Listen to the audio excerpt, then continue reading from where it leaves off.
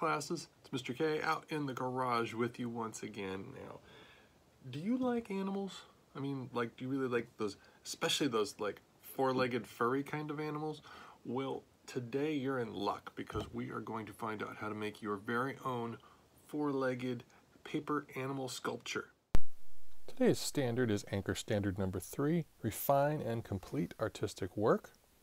And today's objective is create at least one sculpture of an animal using paper. So what do we mean by the word sculpture? Well, sculptures are what we call three-dimensional art. Art that's not flat. Something you can walk all the way around and see all the different sides. Now, it can be made from all different sorts of stuff. It can be made from stone or marble or something like that. It could be made from wood. It could even be made from recycled materials.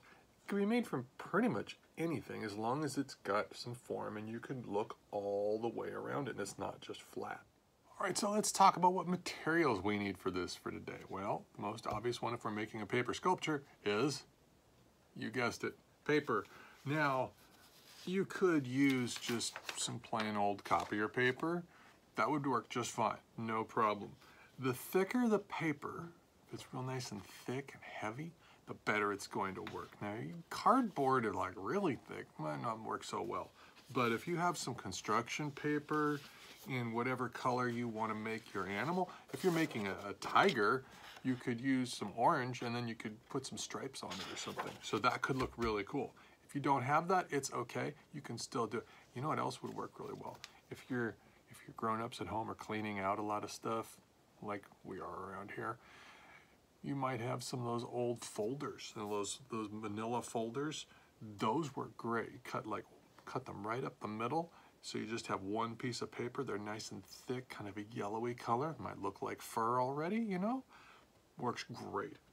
Another thing you're gonna need is a nice, safe pair of scissors. I have a huge pair of scissors for me because I'm a grown-up, I'm the art teacher.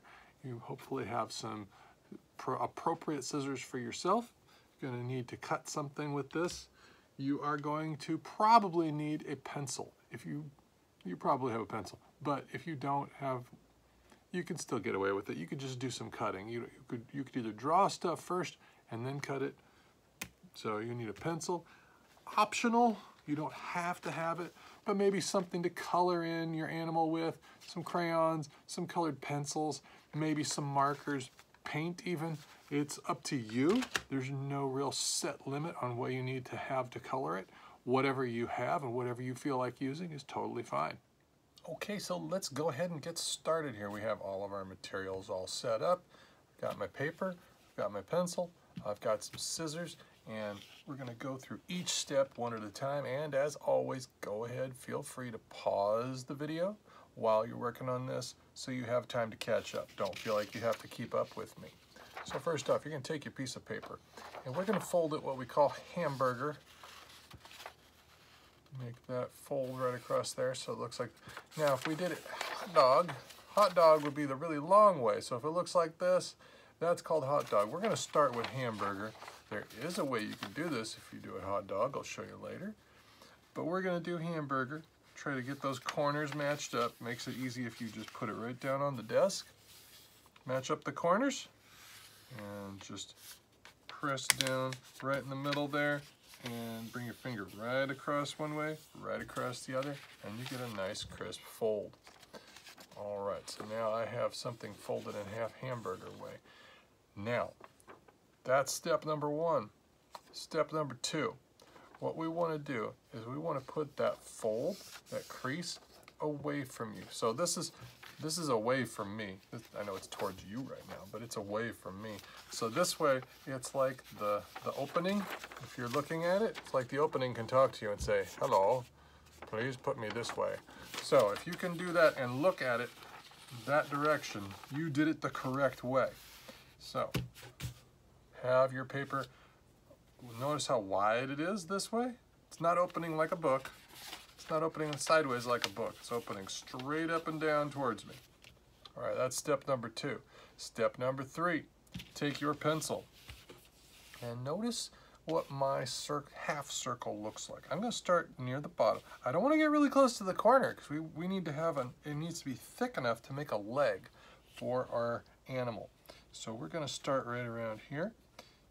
Maybe like 2 or 3 fingers. For me, 2. For you, probably 3. So I'm going to start there. And I'm going to go kind of close to the top, not too close.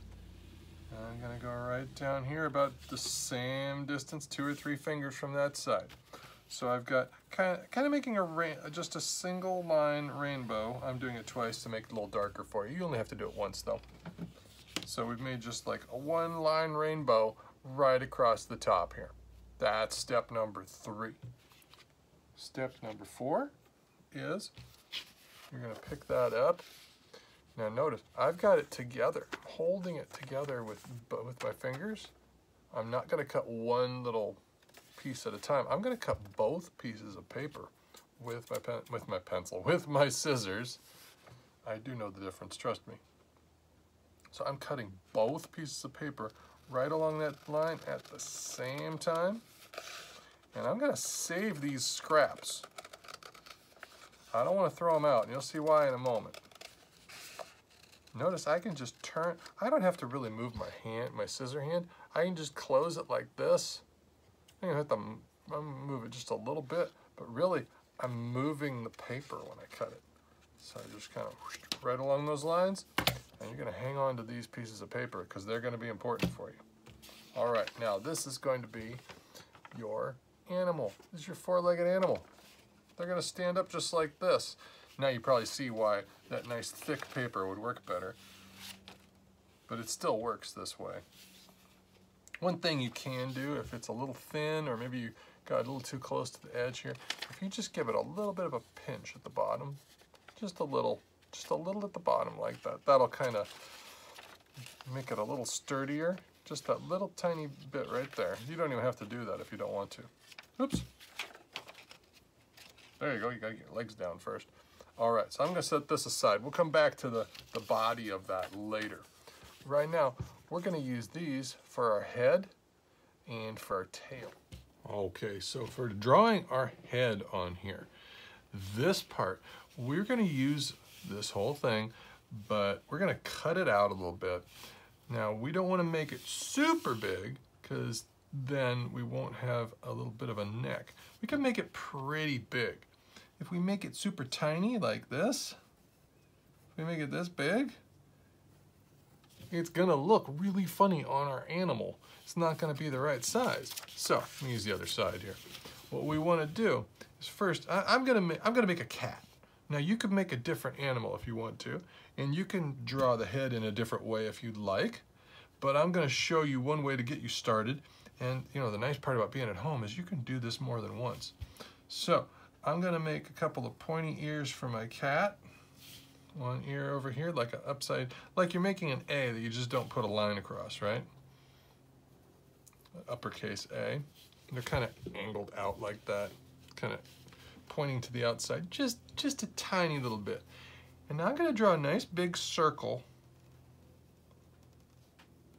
And I'm gonna go behind those ears. And make a nice big circle like that. And then down here at the bottom of this circle, and this is why I want to use pencil in this part.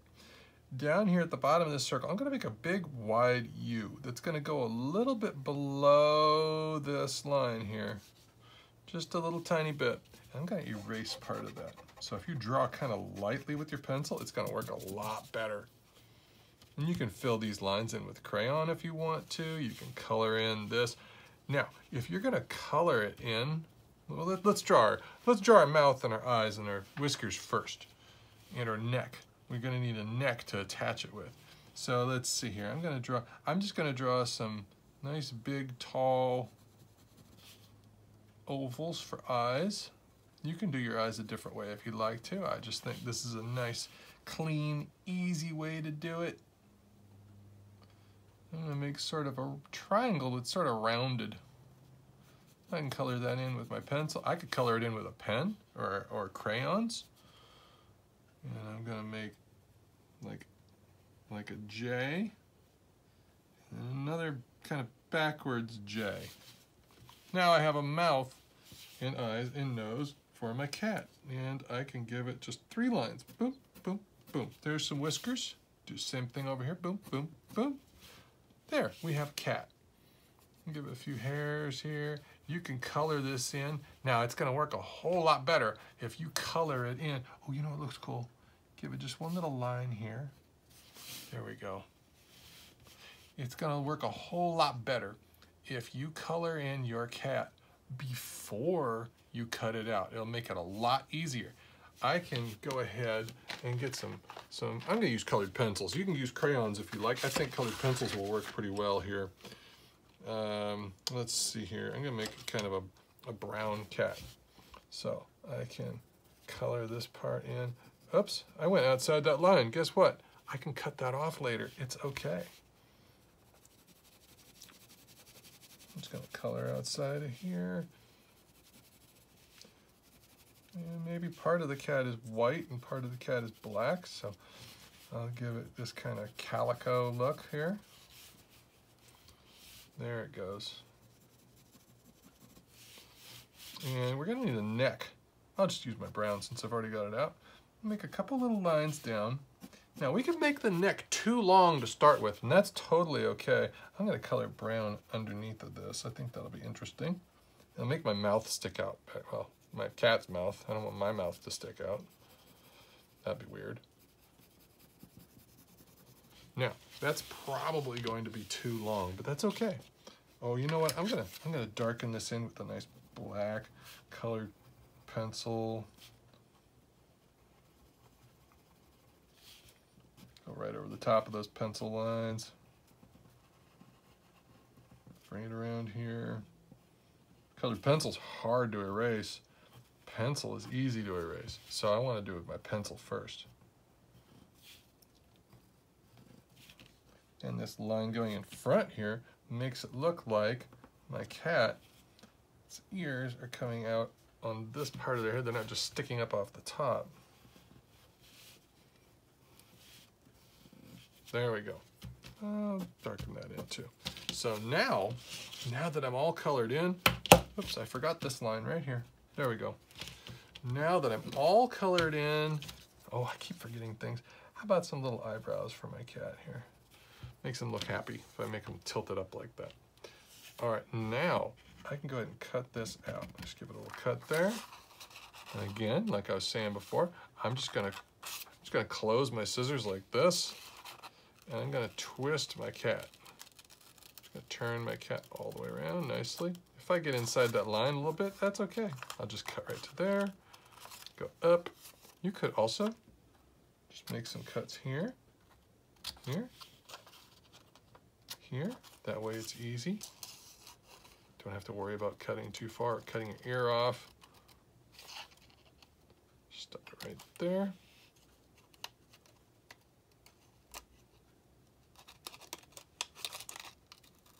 Go all the way around. Right to there. I'm going to cut right down this neck. Boom. Get rid of this guy. And I have the head for my cat. Now wait a minute. Cats also have a tail. This thing does not have a tail yet. So what I'm going to do, I'm going to take that other piece of paper and I'm going to go ahead and make a nice thick tail. It's okay to make it thick. I can just draw right off the edge of this. If you make it too big, it might not stay. But don't be afraid to make it kind of thick. There, almost looks like a candy cane or something. I'll just give it some. Now, again, I don't have to color inside the lines and be super careful because I'm gonna cut this off. I'll make it so that there's like some brown parts on the tail. There we go. I'll give it a bit more brown down here. Oh, I could have painted like all of this brown and just left a white tip on the tail. That might have been cool, but I like this one. All right. I could do that for my next cat if I wanted. I'm gonna go ahead and just cut right along these lines. I didn't do the black colored pencil on this one, but you know what? That's okay. I might cut it all off anyway. I'm just gonna cut right around. Notice I'm just moving that paper. I don't even need to, except for closing my fingers together. I don't have to worry about it. Hey, I cut I cut inside that line. I made it too skinny. That's okay. That's just a guideline to help me out. So now I have a tail and I have a head. Okay, so we have our cat's head. We have the tail ready to go. So I'm gonna set those over here for right now. Now we gotta get the body of the cat ready. And like I said, you could just put a little, just the tiniest little tiny fold in the feet. That helps them stand up a little bit. Now if you want to, you can totally color this in. It might help to just open this up. And I'm gonna put like some brown spots on the back of the cat here. They don't have to be super precise. I'm gonna put some down on the leg too. Make some little circles down here. And put something up here. Everybody's cat has a little bit of a different pattern to it if you have a cat.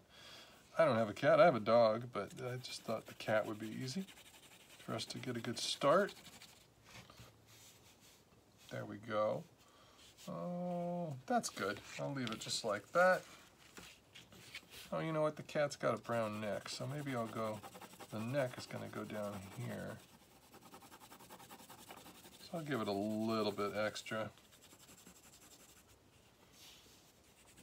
A little spot over on this side, a little spot over on this side. That'll be kind of fun. All right, so now I've got it all colored in on both sides. Give it that nice crisp fold again. And this is one of the simpler parts of this whole thing.